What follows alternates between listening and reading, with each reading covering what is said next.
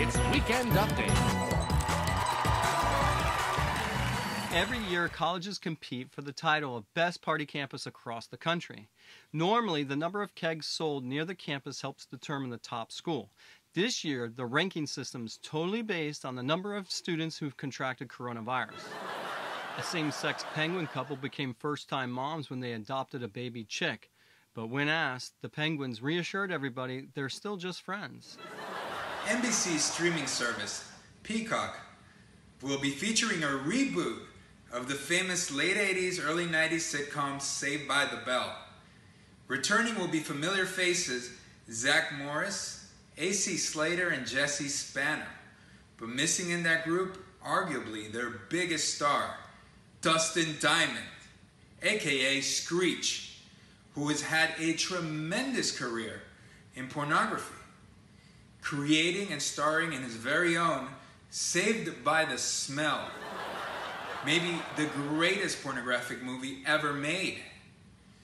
Well, Screech says he doesn't have time for Saved by the Bell reboots because he wrote a screenplay and landed one of his former co-stars to be his sidekick. Yes, Screech and Principal Belding will be the stars of Saved by the Dong. A woman put a McDonald's hamburger in a shoebox for nearly 24 years. After opening the shoebox for that much time, the hamburger looked exactly like a burger from today. We caught up with the cockroaches who had this to say: "Where's the beef?" TMZ is reporting and sharing pictures of Kylie Jenner spending quality time with young billionaire Phi Kadra. Is it me, or does Kylie Jenner look like she's posing for Madame Tussauds sculpture? I mean, you literally can Photoshop anyone behind her. Recently, numerous major media outlets were called to cover what was described as a fat, disgusting Trump supporter yelling obscenities at immigrants, calling them illegal and making fun of the way they spoke. But the story was quickly squashed when they found out it was just Bette Midler making fun of Melania. Thomas Callaway, the runner who during the Savannah Bridge run decided to slap the rear of local reporter Alex Bazarjian, has been sentenced to 1 year of probation. And rightfully so. I mean, Bazarjian was humiliated and violated. Thomas Callaway had this to say: "You know, I was feeling good, I was running, then I saw that big Kim Kardashian butt right in front of me.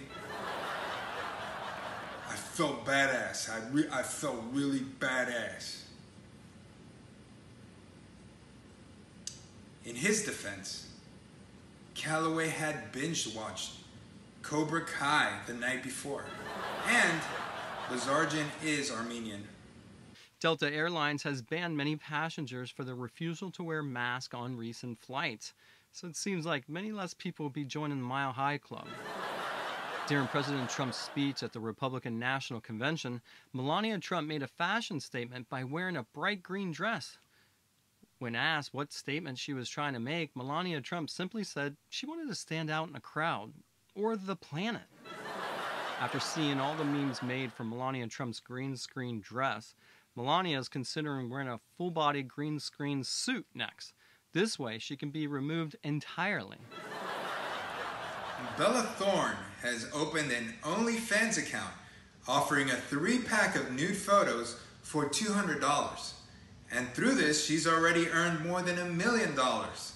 The problem is subscribers are complaining that Bella is only showing side boob. And because of this, OnlyFans is scrutinizing their hosts more and now is saying that the most they can charge for a set of photos is $50 and that payment for hosts will be received in 30 days as opposed to 7. Being drastically affected by this are starving sex workers Lindsay Lohan, Amanda Bynes, and Macaulay Culkin. The NBA players refused to play their playoff game in response to the killing of Jacob Blake in Wisconsin.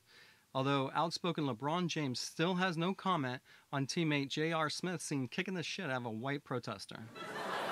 LeBron James is making great efforts in helping change systematic racism in the United States. One way James is trying to help change the system is by paying poll workers a decent salary to help during elections. Upon hearing the news, Trump snapped and said he's been helping poll workers for years. Adam Abdul-Jabbar, the 28-year-old son of Kareem Abdul-Jabbar, was recently arrested for stabbing a 60-year-old man with a large hunting knife to the point where the victim's skull was fractured.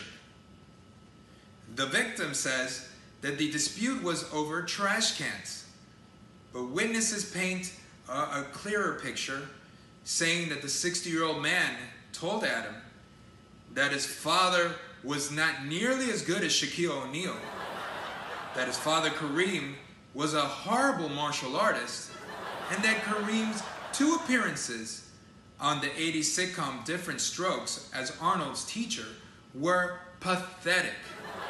Man, them's stabbing words.